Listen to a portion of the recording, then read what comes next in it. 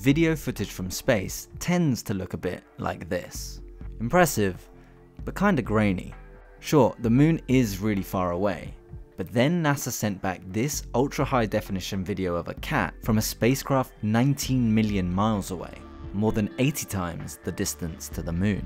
And it's all down to lasers. The problem is right now with radio frequency communication, the speeds of data transfer that we can get from deep space are really kind of akin to like dial-up internet speeds from the 90s. And that's where lasers come in. Radio frequency communication spreads out a lot more when transmitting from a far distance, whereas laser-based communication keeps a much tighter beam.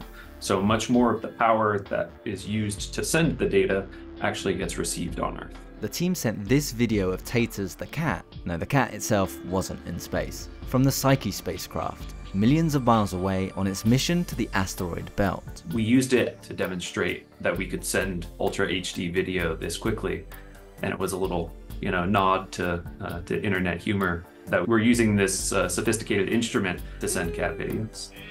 Yeah, Taters, yeah! The laser sends the video back as pulses of light, with each pulse representing sequences of ones and zeros, which travel millions of miles through space to be picked up by the Palomar Hill telescope, where it's then reconstructed back into video. The whole video reached Earth in about 100 seconds. That meant the space laser had a faster broadband speed than even the broadband from the telescope to the JPL, just a few miles away. So we're actually sending the data back from the spacecraft faster than we can send it from the telescope back over to JPL. But the future of space communication might not just be about cat videos.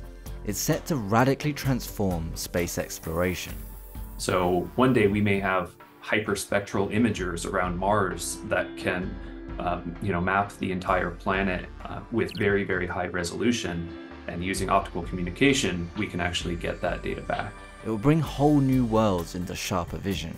And one day, humans might be the direct beneficiaries.